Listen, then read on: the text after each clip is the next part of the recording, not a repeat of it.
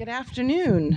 I'm Sandra Bass, and I do want to extend my thanks to Shizue too. So, to be able to share a stage with artists, I am an academic, so I'm kind of like, sliding in, trying something new. And when I was speaking to Shizue, she's been so wonderful about helping me think about new voices. So, really a pleasure to be here.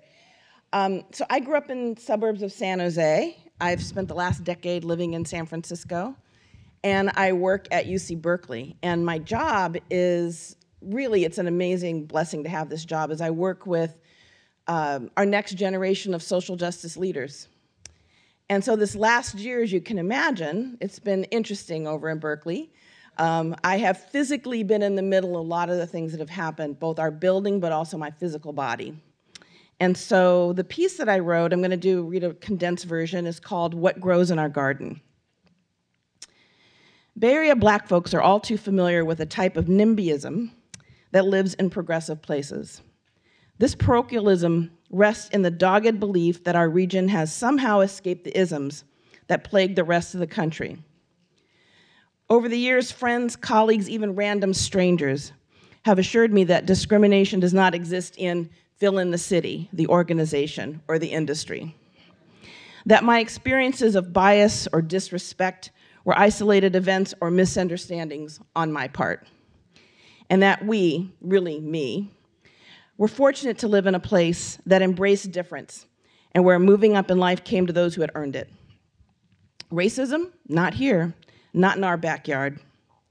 Then the 2016 presidential race took us all down the rabbit hole into this country's foundational hatreds and landed squarely in the Bay Area. That the Bay Area is not, in fact, a post-racial paradise came to light when Trump's campaign stopped in San Jose, inciting a street melee between his supporters and opponents.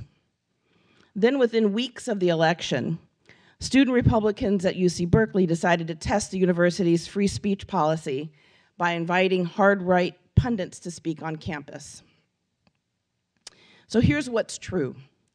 Despite the extensive media coverage, the motley mix of white supremacists, neo-Nazis, and Proud Boys in Berkeley and other extremist rallies around the country were vastly outnumbered by opposing protesters at every turn. What is also true, many of the right extremists were homegrown Californians. White nationalism is on the rise throughout the state, and hate crimes, just one measure of the growth of this movement, were up in several major cities last year. In this beautiful place, with its beautiful people, a strange and bitter crop is unfurling its twisted leaves under the welcoming heat emanating from the White House. Yet despite this extremism, my hope is not waned. What looks like new growth is more likely the last desperate attempts of an old and dying order.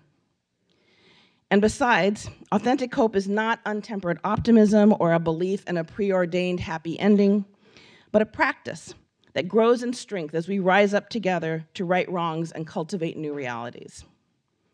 I see this in my work every day with Cal students. Planted in their hearts are the possibilities for co-creating a society centered on radical inclusiveness, systemic transformation, and communal responsibility. And so we are faced with a choice.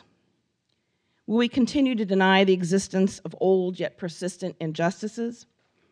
Will we allow this current fury to sustain itself on alienation and fear? Or will we act to ensure that what grows in our garden is what we love?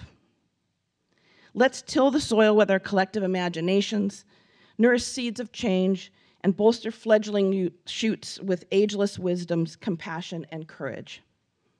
Not because we're certain of a quick harvest, but because it's through daily acts of loving and serving with and for each other that we grow into our boundless sacred humanity. Constant gardeners we must be, ever preparing the earth and ourselves for rich and abundant life. Thank you.